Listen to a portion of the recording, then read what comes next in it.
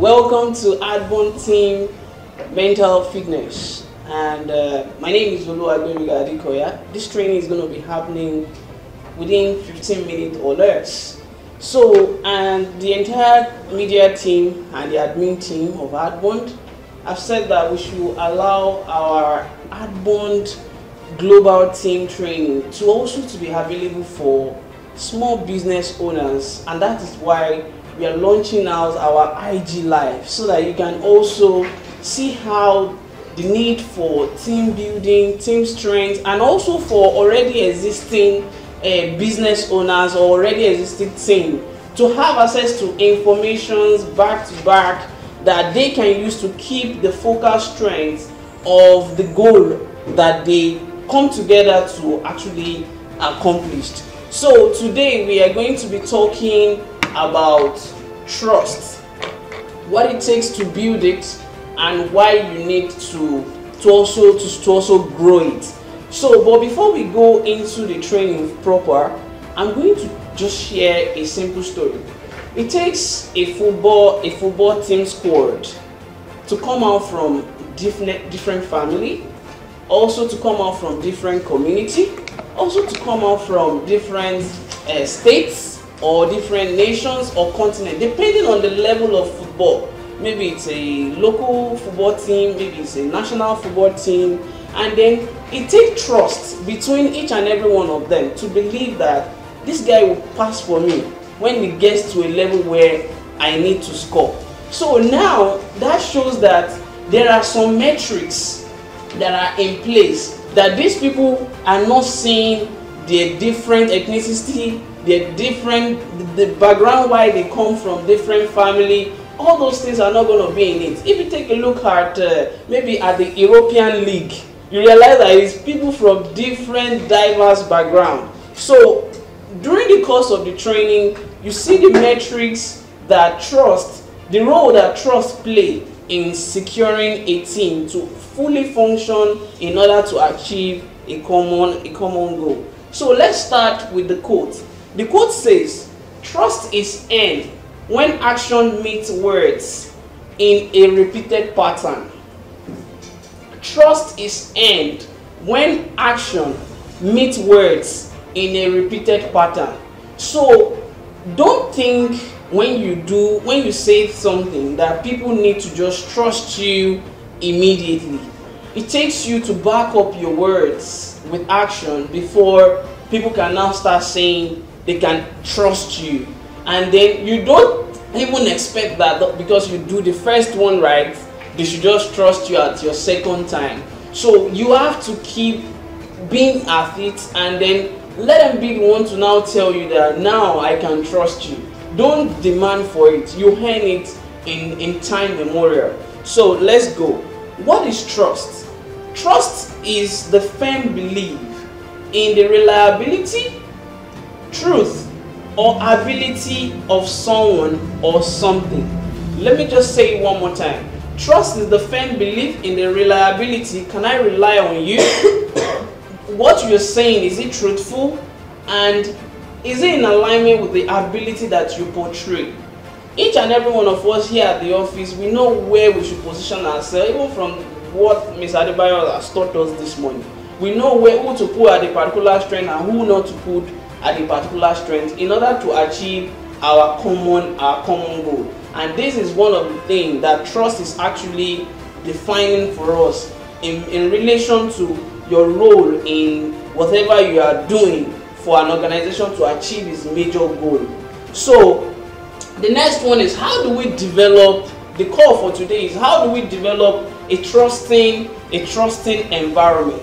And that is when I said there are metrics which we are going to break the word trust into 5 metrics. Okay, what I think we have the understanding of what vulnerability means. Your ability to tell somebody, I'm not good at this, and they are not going to smile or laugh at you in a shameful way. But what they can do is figure out someone else who can do it, that you can learn alongside with the person in a short period of time. Before you know it, then you master what you need to keep doing right. So the next one is respect.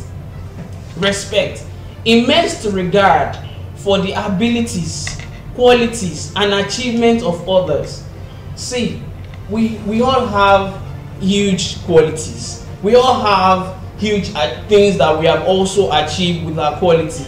And you know, when you are achieving what you are good at with your qualities, I should not then start beefing you or try to go and speak about you at the back end and then gossip about you that this person will be thinking she's the one that knows how to do it the best. No, it's for me to respect you, give you a lot of accolade, and then see how we can achieve or learn from you. I think there was a time you were around and then you were saying, people were asking you, how do you sell this, how do you do this, and then you tell them how you make it work.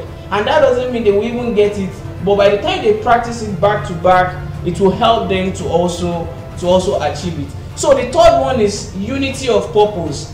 What is the individuals and the individual strength that we all have that we are not going to bring mutually to synergize in the accomplishment of a goal? This is very, very key, and this is very, very, very vital and essential.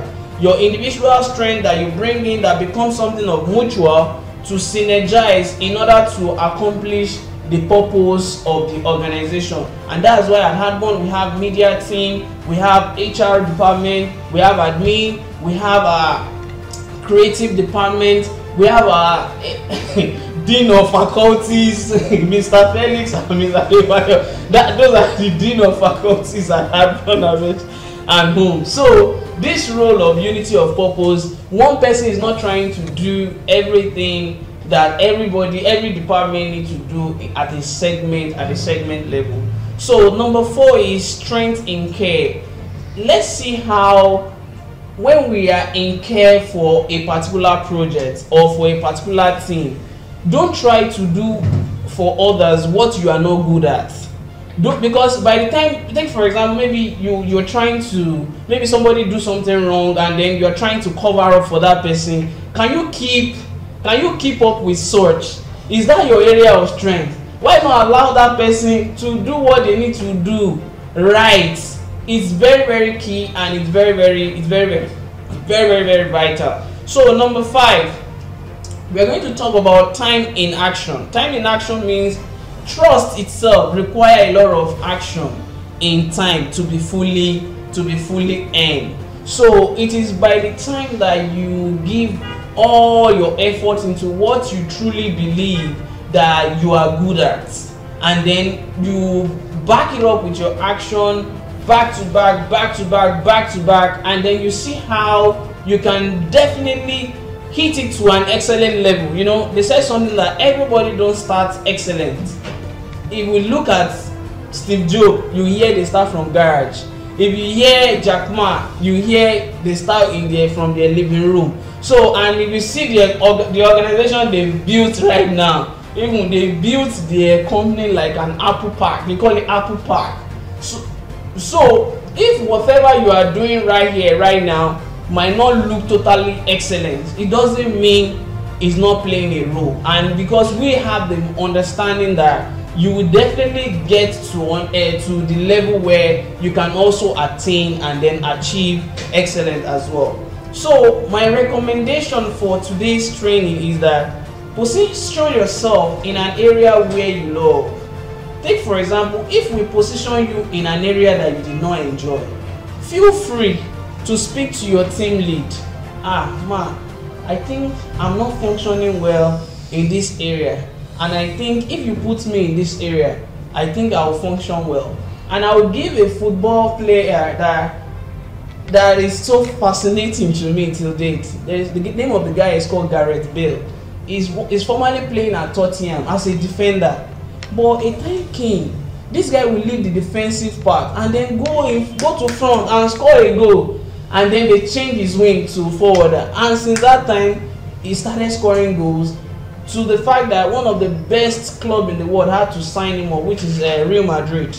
So sometimes we are positioned at the wrong place, but let's take the courage either to speak or to go and help other people in that other department, and then use your action to speak that I I see this person going to this department. It's like she's very much interested in this department. Oh, let's give her a try. Oh, has she been helping you guys from that department, and then your department is getting the result? Okay, go to that department. Let's get another person to be in your own department. Those things are very, very key things that we need to pay close attention to as a team. And then I said that is why that is why love can never exist in an environment where there is no trust. Love can never exist in an environment where there is no trust. Position yourself in an area where you love. That is why love can never exist in an environment where there is no trust. So let's have this understanding at the back of our mind. And then the final conclusion quote says that trust takes years to build, seconds to break, and forever to repair. So to all the people on IG, thank you so much for being with us today. And if you have one or two questions that you want us to, feel free to drop your questions. And also to all our team that are watching on our YouTube channel, we really appreciate you as well. So feel free to also put your question at the comment section below. Thank you very much for this morning's training.